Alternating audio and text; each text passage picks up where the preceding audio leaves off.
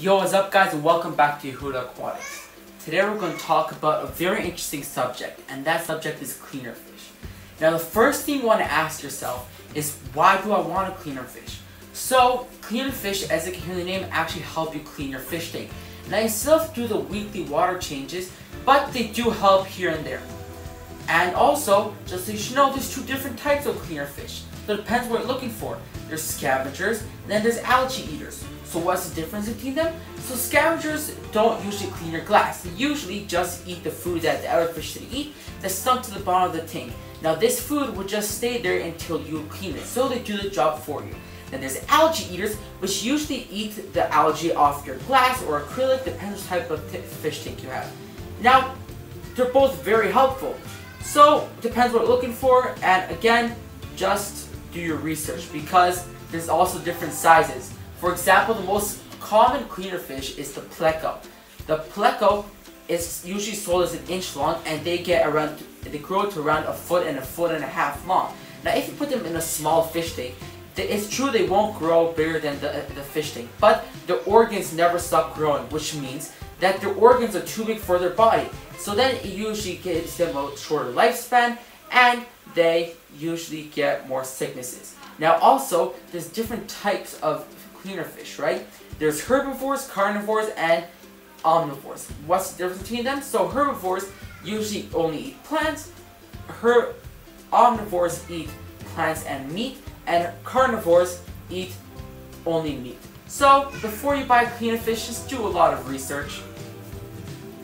And so just today we're going to talk about also the bigger cleaner fish and the smaller cleaner fish. We're also going to talk about different types of scavengers and different types of algae eaters. So the first fish on our list is the Pandagara. Now the Pandagara is a small fish which is can get to around 3 to 4 inches long, and you can put in a smaller fish tank.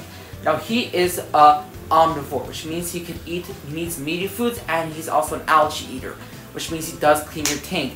But you also have to give stuff like bloodworms or just give him sinking pellets. Fish on our list is the Corydoras catfish. Now the Corydoras catfish is a scavenger. He's a small fish which only grows to between an inch and 2 inches long.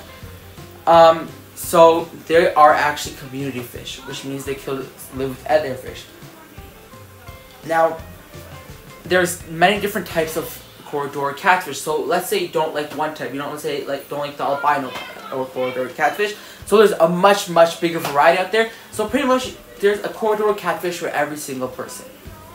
Cleaner on our list is the shrimp. So there's many different types of shrimp. There's cherry shrimp, there's ghost shrimp. They all pretty much do the same job and the cleaner fish tank.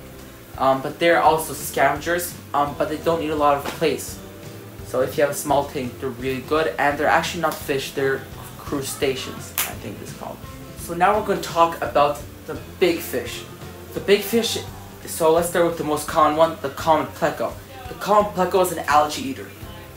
He's a really amazing fish. He does a great job of cleaning your aquarium, but as I said before, he gets massive. He gets around a foot and a half long. Now if you have a small tank, you should probably not get him because it's just not big enough for him.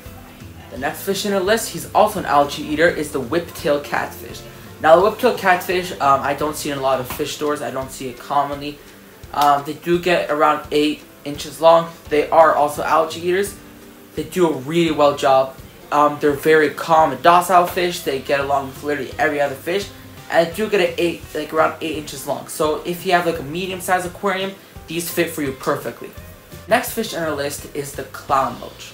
The clown loach is a brownish, orangish, black fish, which is a scavenger, which means, as I said before, he cleans the bottom of your tank, and he also cleans extra stuff that gets stuck in between the rocks and stuff like that. Now, I never saw it personally, but I heard stories where they get massive and extremely big. So if you have a big aquarium, then go for these. They're extremely cute, they have a lot of energy, and they're just amazing fish.